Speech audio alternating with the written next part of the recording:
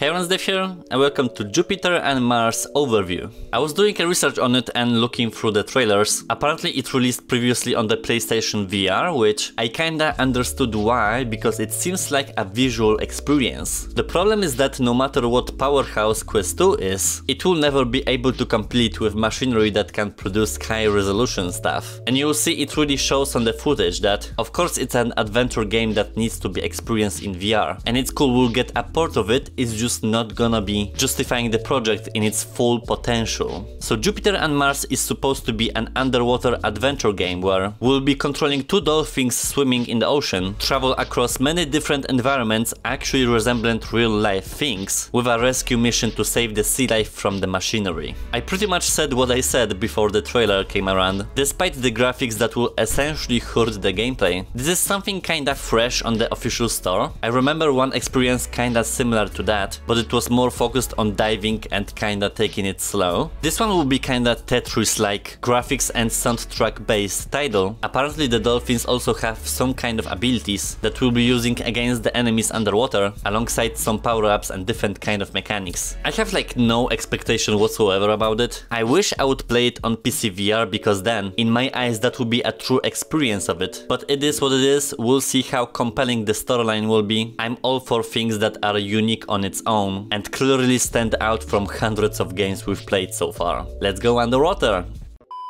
Earth, our bright, beautiful jewel, spinning in the blackness of space, full of wonder and teeming with life. It wasn't always this way. There was a time when the color had faded, when the machines of the Earthwalkers blew poisons into the sky and covered the land with their neglect, when everything was thrown into the seas and the underwater world was filled with the remnants of a dying civilization. Eventually, an endless millennia of taking from this life-sustaining planet became too much to bear. When the Earth had nothing left to give, the Earthwalkers eventually disappeared. Where they went or what happened to them is still unclear, but the Earth forgives. After a time, it began to heal, embracing the seas in its arms, cooling the sky with wind and rain, and breathing life back into every corner. It would recover, but it would also need help. The funny thing about help is that you often find it in the most unlikely of places. This is the story of two dolphins joined by fate.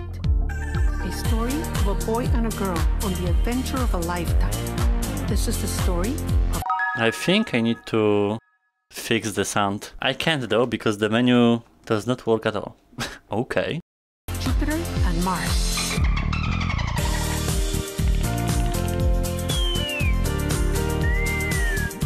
I feel like the frames are skipping. Okay. Don't eat me. What? Sample?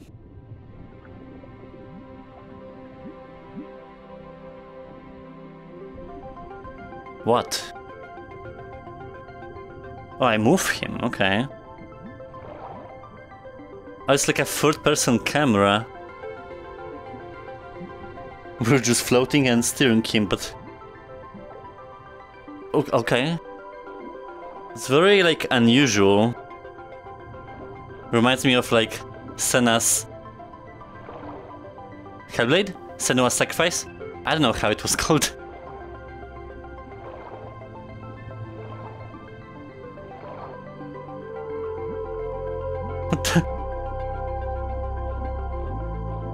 It's like we're steering him, but also with our camera, but it's not like synchronized.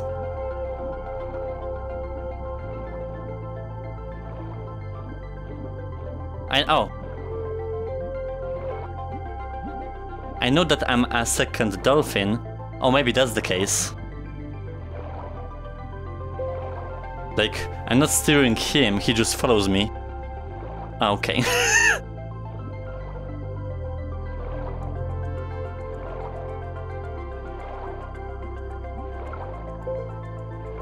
With the right controller, aim and pull the trigger.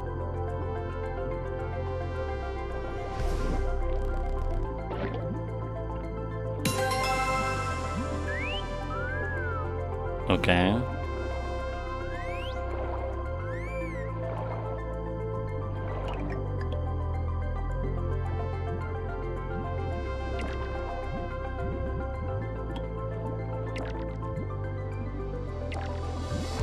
I just pushed them, okay.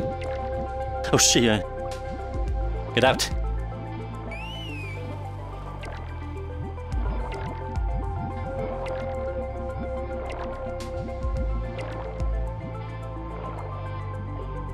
Crab. Rescue.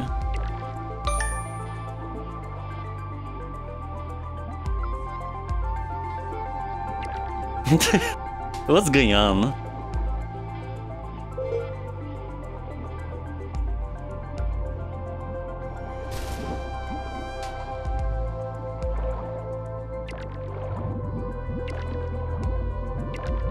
I don't know about it. But like I told you, I knew it's gonna be graphics based, but the graphics on Quest 2 won't justify it.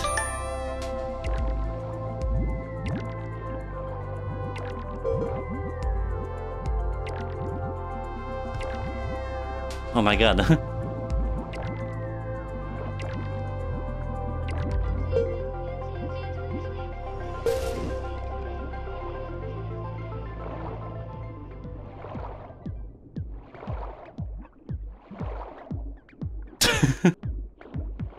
Can I touch you? Oh.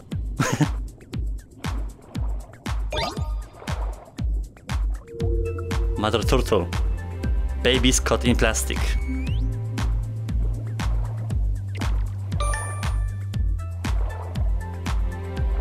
This seems like a very chill experience that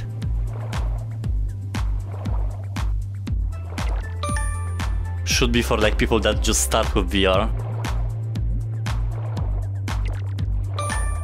Not even that, with video games.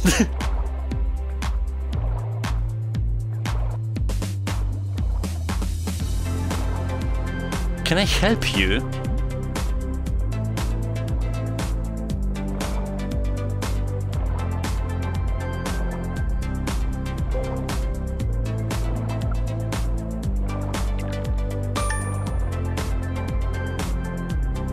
Okay.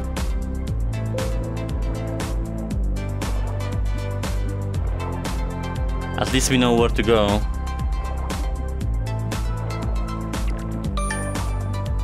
This is the dolphin map, echolocation.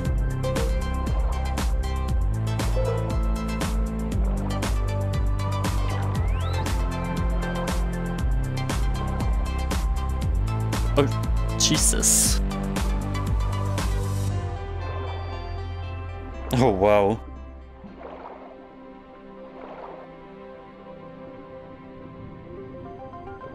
I mean, this is gonna be purely exploration.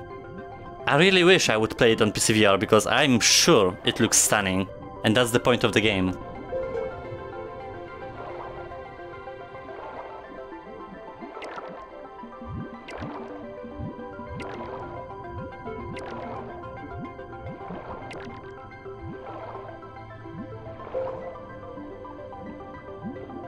For something that came from PC VR, it feels unnaturally basic.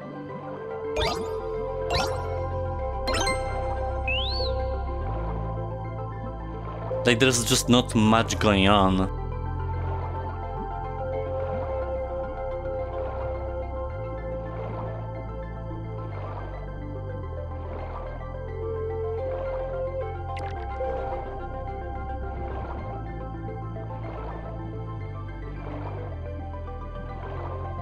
I saw creatures like that in Egypt. Those were not starfishes though, those were like...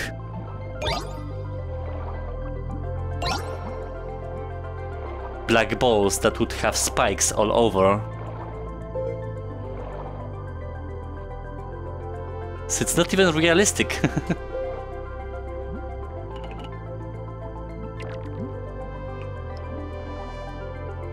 Can I jump? Oh, I'm trapped in the water.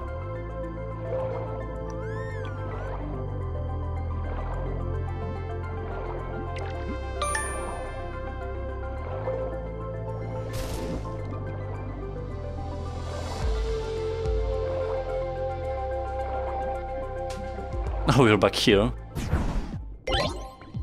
What did I do?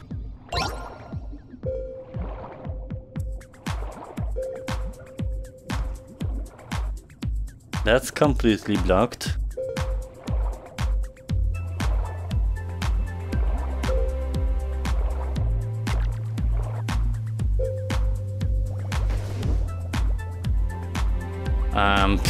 Okay.